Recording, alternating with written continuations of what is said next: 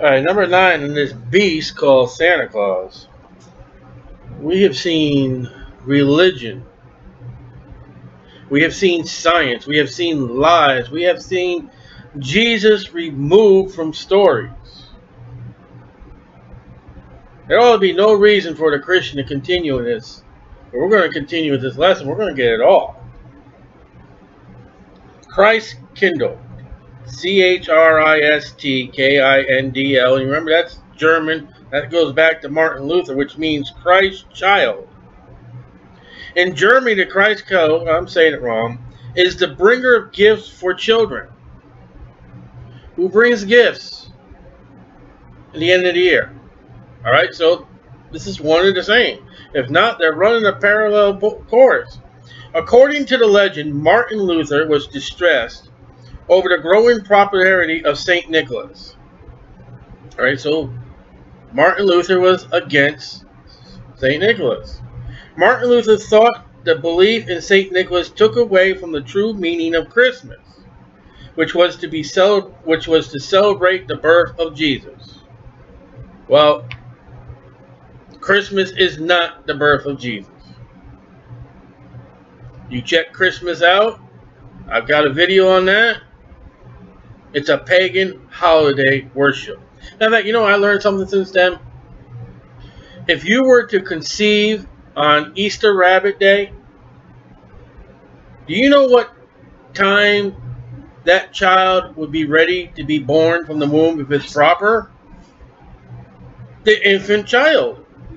The little chocolate bunny would be born on Christmas Day. Hollow. Therefore, he is credited with introducing the Christ kind to Germany and parts of Switzerland. The Christ kindle, usually portrayed by a young girl. Let me get this. Hold on. Santa Claus. Santa Barbara. Santa is a Spanish feminine title. San Diego is a Spanish male. And in 2016, this guy that comes December 25th does not know which bathroom to use. Because he's a Santa, female, Claus, male. I guess he can go into Target. And when he picks up his toys at Target, he can go into whatever bathroom he wants to use. Target's giving an opportunity. They want to be open 24 hours on Christmas Eve so he can go to the potty. Christ kindle is usually portrayed as a young girl with a golden crown and, drum roll please, remember from number 8, wings. Where would you see something like this on Christmas? I'm going to think back now. A girl with a crown and wings. Wouldn't that be on top of the Christmas tree? Remember, Martin Luther never separated from the Catholic Church. He just redefined the Catholic Church. Protestants are Catholics that just try to clean up the broom closet a little more. Is the main attraction to Christmas parties as she passes out presents to the other children. I don't know why the other children. Why not all children? So we have Mr. Nicholas going to Santa Claus, going to Jesus Christ, and in between now we have Martin Luther's Chris Kingle, whatever you want to call his name. Christ kind, whatever. We'll call him Chris Kingle. Crispy Chris. You like the fire, Christmas. Nowhere are we told to celebrate any birthday, especially Jesus, because we don't even know his birthday. Which, of 66 books, the date is unknown, except for the Mary and Joseph and the taxing government of Rome. It can be assembled by Scripture, but no one knows the date but God. I mean, Scripture is Scripture. We can... But we can. You know, it's funny that the remarkable dates that we do know in the Bible, and yet we don't know the birthday of our Savior. Mary, Joseph, and Jesus themselves know the date. Jesus and the Holy Spirit chose for us not to know. Even the date, December 25th, testifies of itself it was not the day, and that it is a day of paganism and not Christianity. Now, there's a difference. You can call yourself a Christian, the media can call you a Christian, and you may not be one. During the 18th century, German and Swiss immigrants settled in Pennsylvania and brought the tradition of Christ Kingdom with them. Over time, as the English settlers began to populate the area, the word Christkindl was simplified to Kris Kringle. So when you use this word, Kris Kringle, come on, Christian,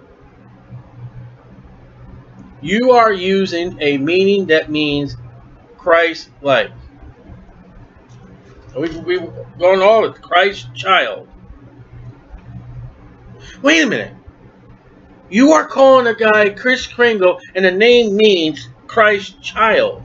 You are calling that guy Jesus Christ.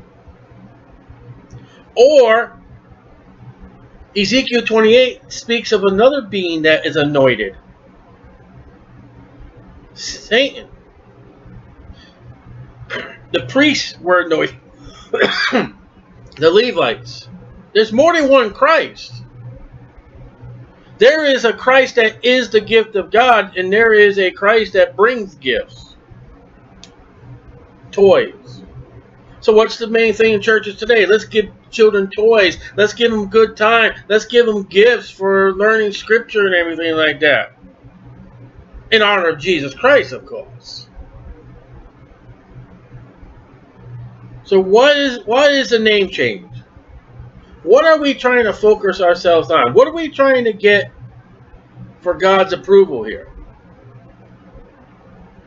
Now you may say, Brother Stiley, you're crazy. No, I'm a Bible believer. Let's look at the name changes in the Bible. Abram, Sarai, Jacob, and Simeon. They all were changed by who? God. God changed their names. So changing Christ's name is to do what God did in the Bible. We're going to call this Christ kind. We're going to call him Kris Kringle now, because we can find that Jesus told Peter, your name was Simon, now you're Peter. So we are doing something biblical here. We are changing names. And listen, this is nothing new. This is my own family. My grandma was named Helen, but she wanted to be called Janet. You got tons of people out there. They want to be called by nicknames. Where'd you get that from? You stole it out of the Bible. You figure if God can do it, so can you. My name is Stiley. It's a family name. I have never changed it. And it's a name that's been a blessing. It's a name that's been a curse. But that's my name. And God is not going to come down in 2016 or during the Stiley, we're going to change your name. No. The Bible's sealed. It's closed. It's finished. Unless you're Christ kind or Kris Kringle or Santa Claus or whatever you want to be. God never changed a Kris Kringle. Man did. Now get that down. The Christmas Man, Netherlands and Belgium. Father Christmas, French. 16th century, England under Henry VIII, the spirit of good cheer of Christmas. Giving news of Christ's birth, Christmas encourages everyone to eat and drink.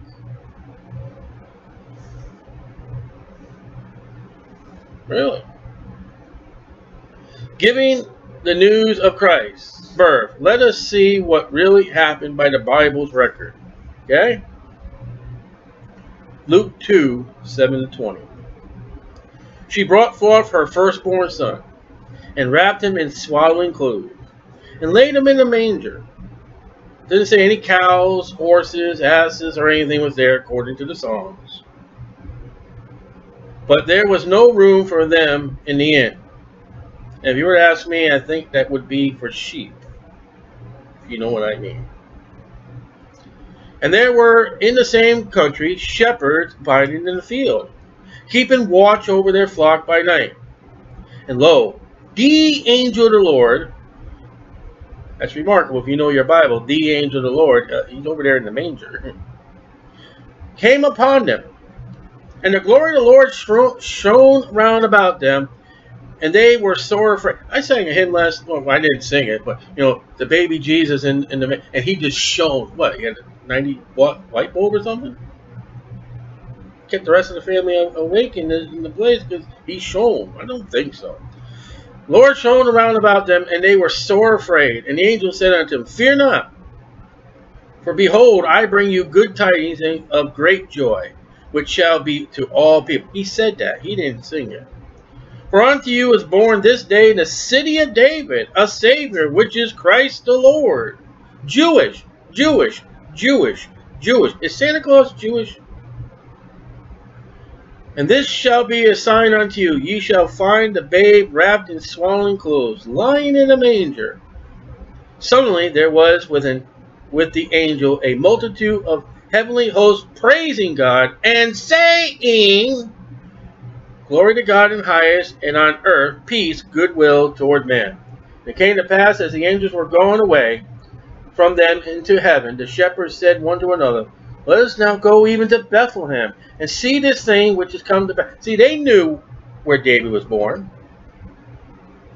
The angels never said anything about Bethlehem. They said the son of David. And the Lord had made known unto them, and they came with haste. They ran, found Mary and Joseph and the babe lying in the manger, sign. And when they had seen it, they made known aboard the saying which was told them concerning this child. They went out and witnessed. And all they that heard it wondered at those things which was told them by the shepherd. So all of Bethlehem knew eventually that that baby was born by shepherds with a mouth. Romans 10, 9 and 10. But Mary kept all these things and pondered them in her heart. The shepherds returned, glorifying and praising God for all the things that they had heard and seen, as it was told unto them. There is the nativity scene. No no magi, no gold, no silver, no frankincense. They rejoiced, yes, and they became a witness. They did not get drunk. Christmas encourages everyone to eat and drink. Remember that drunken Santa in England? Hey, how you doing? You want to give me another drink? I gotta go to our house. So now we've seen this Christmas season wrapped up in let's get drunk. And do you know what comes out in magazine ads around Christmas? Alcoholic ads. Wow. The rise of Puritanism has led to an increasing condemnation of the tradition, thank God, handed down from the pre-Reformation times, especially mutual feasting and drinking. So by the time the Puritans step in, man, it's just get drunk. Christmas, drunk. Like TV. Every single one of these TV programs, movies or television program, guy, hi, how you doing? Oh, you want a drink? Count how many times on your TV program when they come into the house, want a drink? When I go to church, somebody says, how you feeling? Oh, I'm feeling good. When on television, how you doing? Want a drink?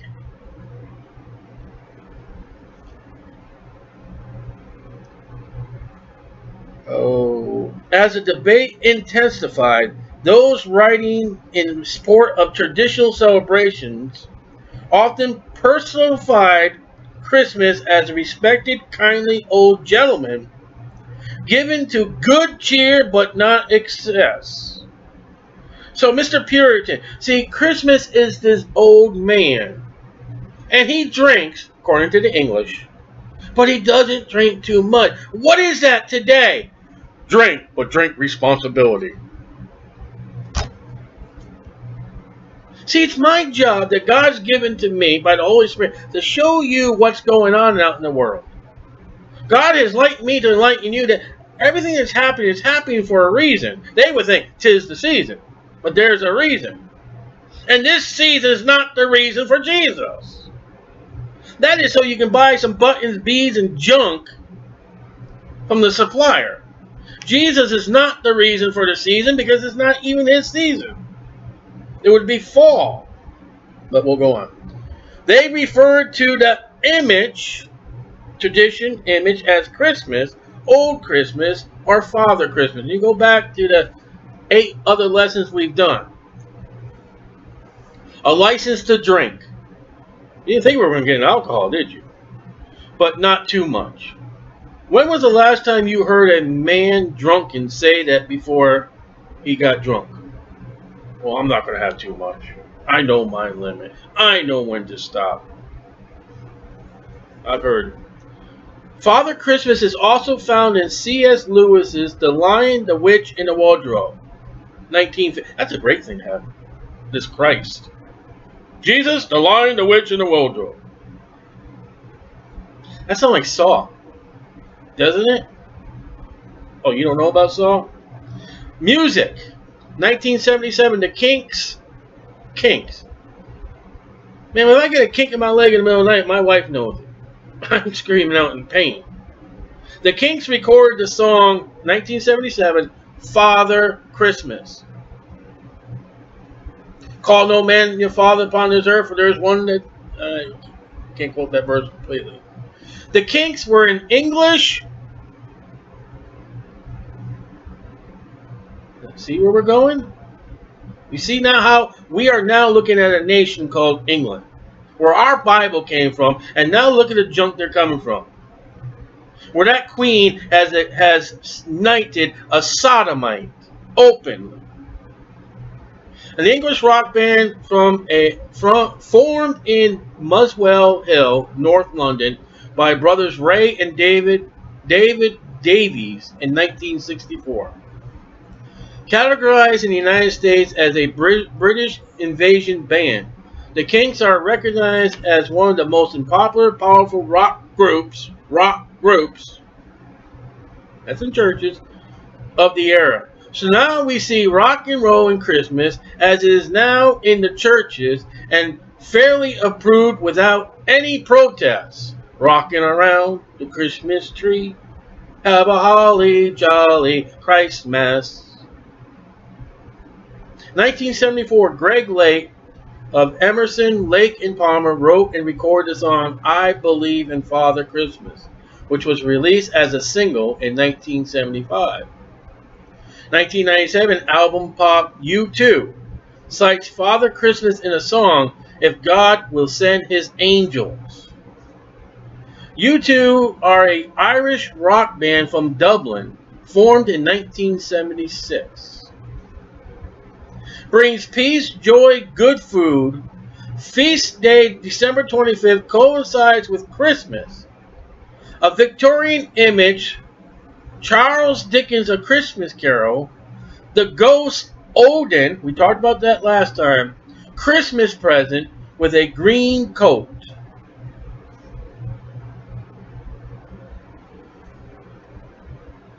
This Santa Claus is a pyramid scheme. Religion, science, rock music, countries. Okay, now, next, Thomas Nast.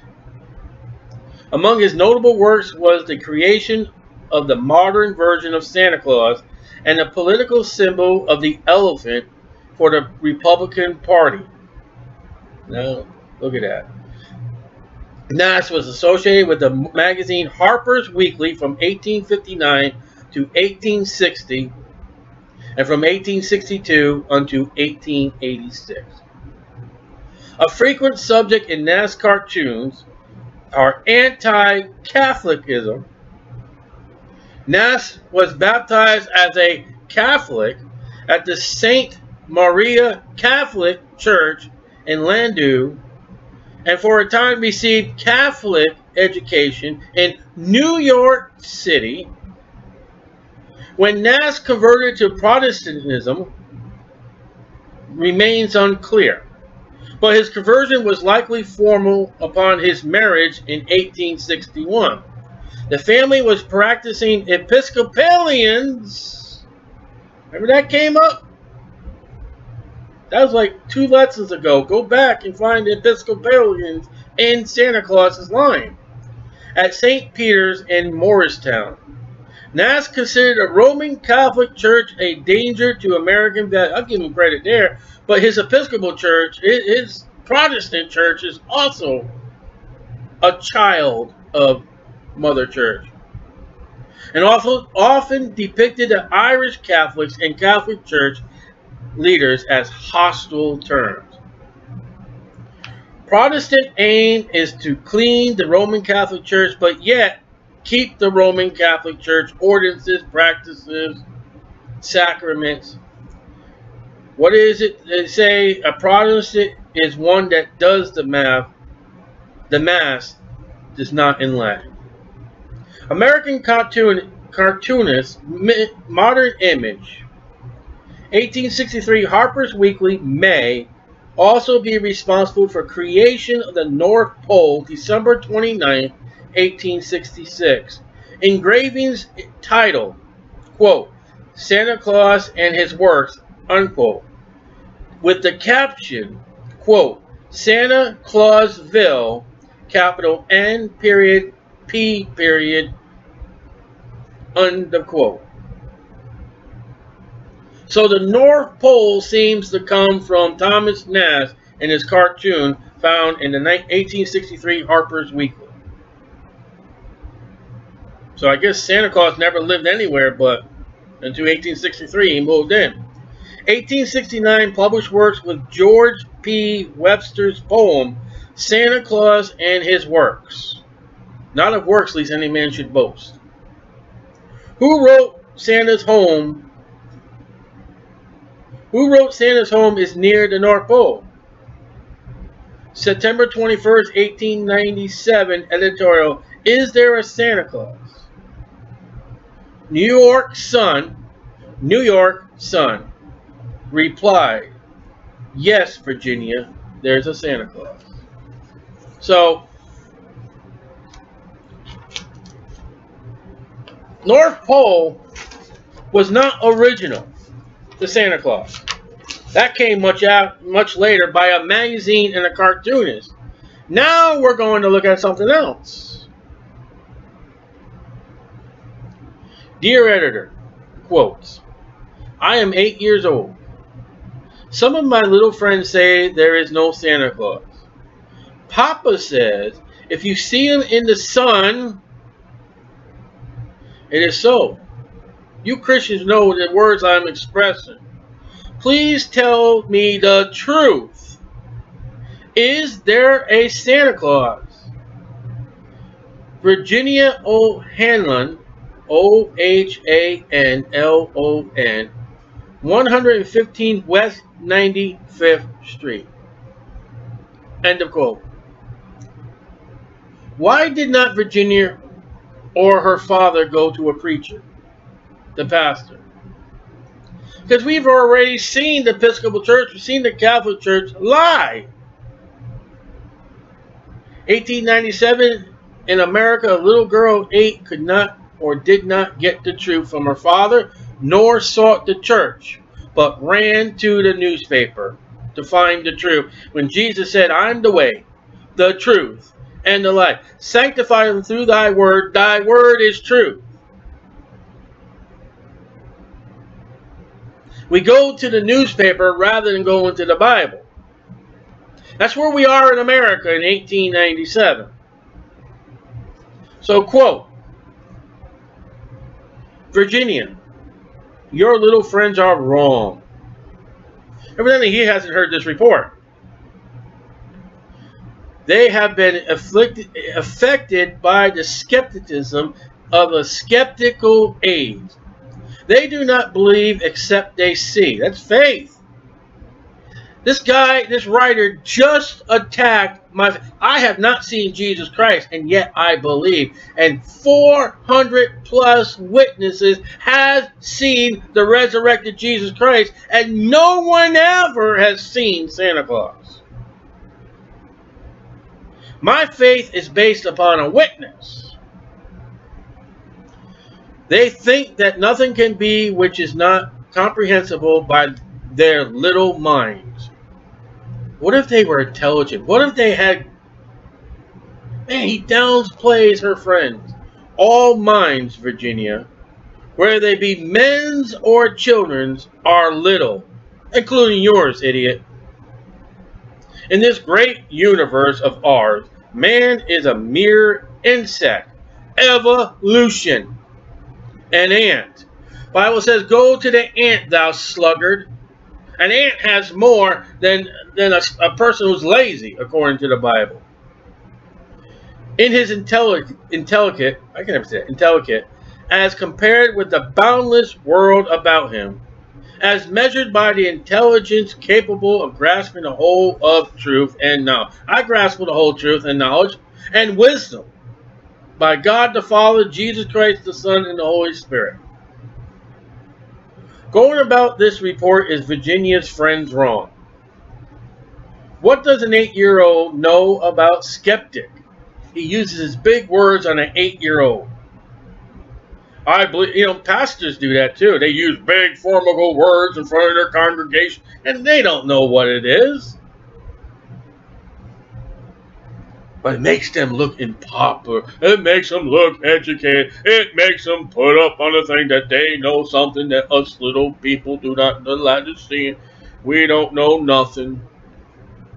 He's a big man with big words. Sewage. I believe in Jesus and have not seen him. I must be a skeptic in the eyes of the newspaper. And to them I am.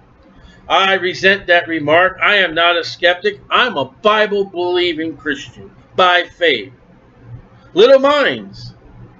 I have so great thoughts, dreams, and ideas. Insect, evolution. Ants are smart, the Bible says, and so are... ants are smart, the Bible says, and so does the sciences. You ever study and read about ants? They're remarkable. They can work a job and have no foreman, no blueprints, and look what they've done. Truth and knowledge is from the fear of the Lord. Yes, Virginia, there is a Santa Claus. He exists as certainly as love and we're back to quote, generosity and devotion exists. And you know that they abound and give to you your life its highest beauty and joy. Ugh. Alas, how dreary would be the world if there were no Santa Claus. My daughter is in dreary. My daughter don't believe in this mess. She's got Jesus Christ. She's saved. She'll pass out gospel tracts with a smile, but her life is so dreary because she does not have Santa Claus. It would be, I'm going to read it. Alas, how dreary would be the world if there were no Santa Claus. It would be as dreary as if there were no Virginias.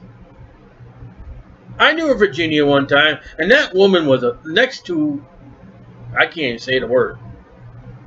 That woman was one of the bosses in the store I worked, and she'd make employees cry. She was so vicious. I wouldn't want a whole world of that Virginia. I knew another Virginia, and she was sweet as anything. Went home to be with the Lord. There would be no childlike faith then. Because there's no Virginians or because there's no Santa Claus. No poetry. And no romance to make tolerable this exists. So Santa Claus brings us poetry, brings us romance, brings us tolerability. We should have no enjoyment except in the sense and sight. So whatever you see, so there's no enjoyment in God because we can't see God, for God's a spirit.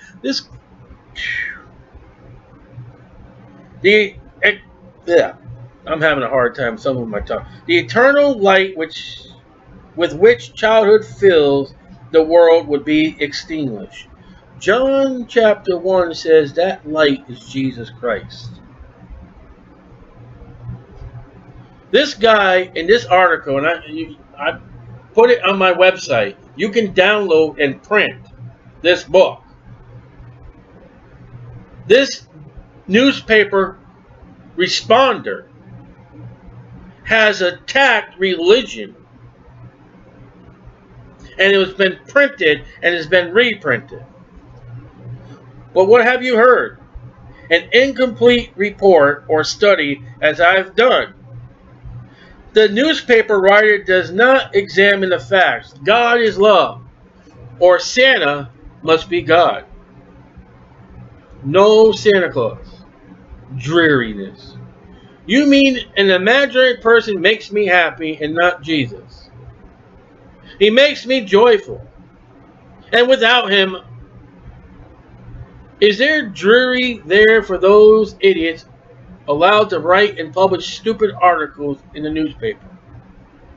Because I would assume that in the New York Sun, of all the employees, from the big head, the publisher of the company, all the way down to the delivery people, there has to be somebody in that place that does not believe in Santa Claus, and a member of that group has said, oh, it's a dreary life. A world without Virginias would be lost and dead. No, there is no life without Jesus Christ. Not to believe in Santa Claus, you might as well not believe in fairies. You might get your papa to hire men to watch in all the chimneys on Christmas Eve to catch Santa Claus.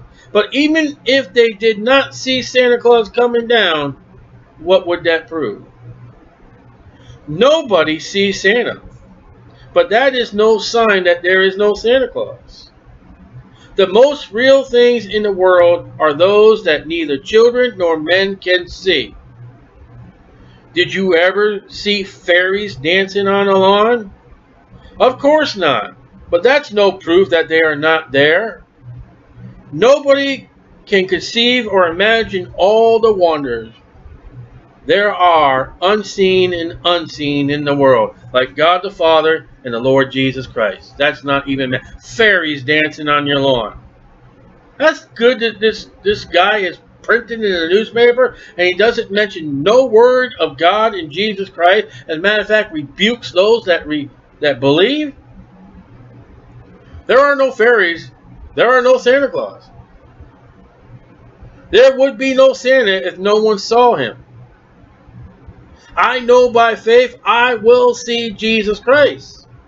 Peter, James, John, Paul saw Jesus Christ. No one has seen Santa. I know with my own eyes I shall behold.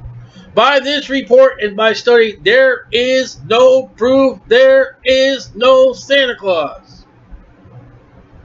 Jesus Christ is real.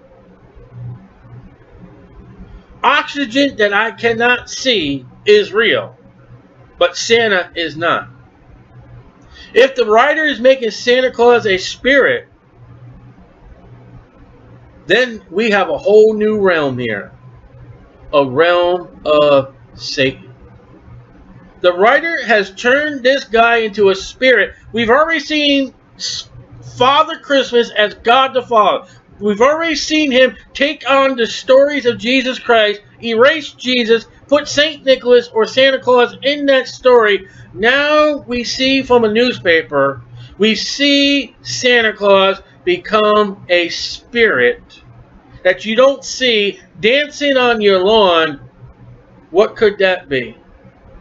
An imitation of the Holy Spirit, my friend. Santa Claus is an imitation, a satanic Trinity. The Father, the imitation Jesus Christ, and now he's a spirit. And oh, you take pictures up your chimney, you'll not find him, but he's still there.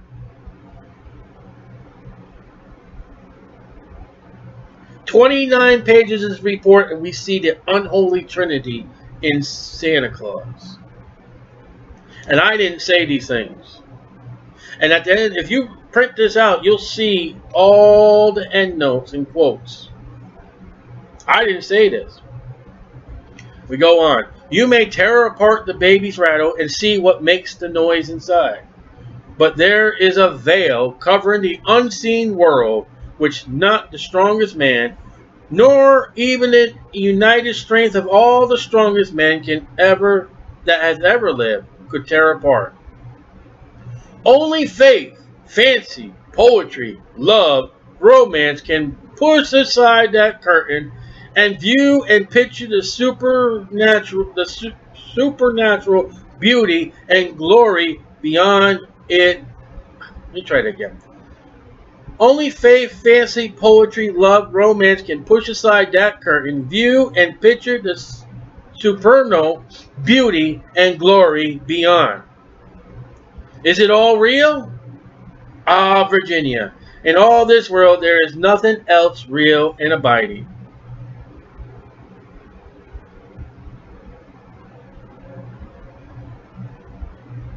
No Santa Claus?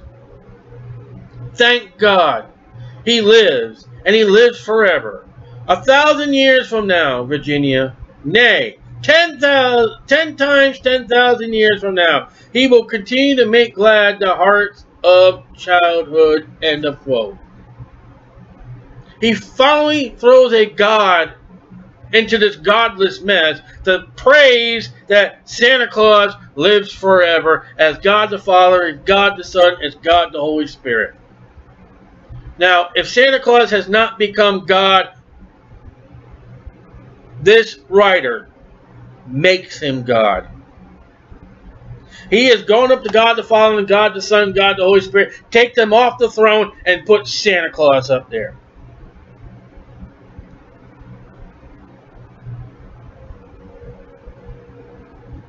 Thanking God for no one. I mean, Santa Claus is no one. He is thanking God for a non-person.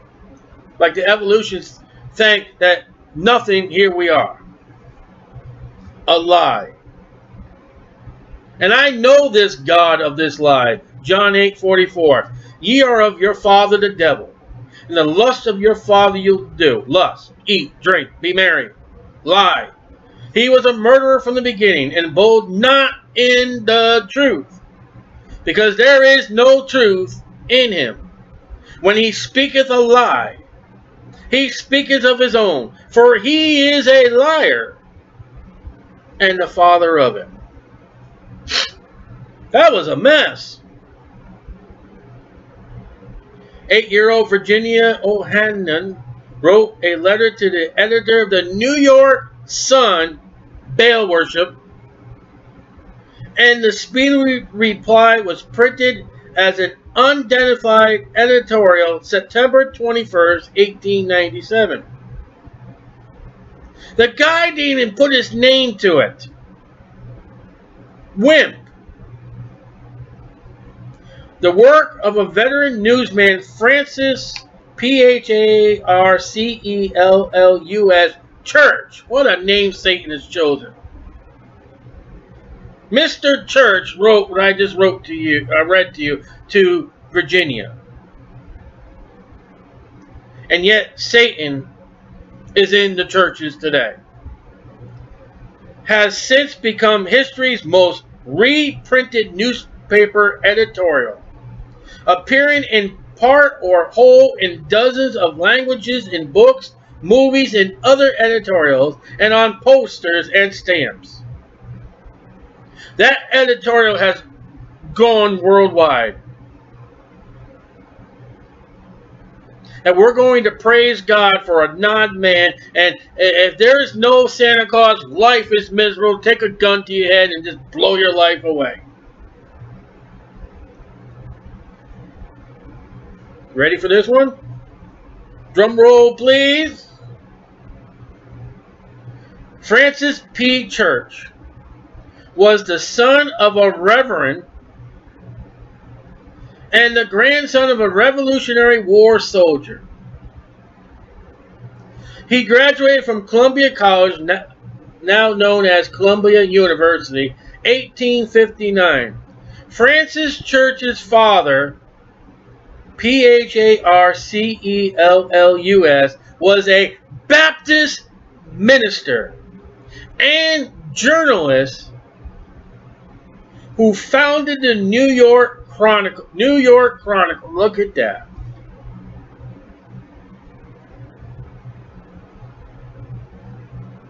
How many times has New York shown up?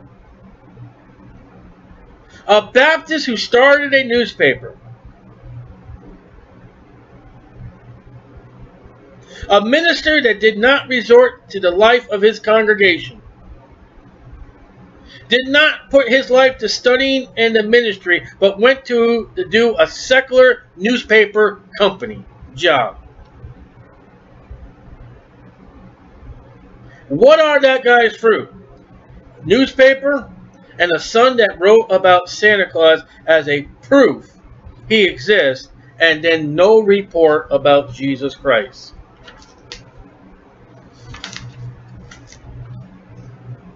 And I think we're going to end right there.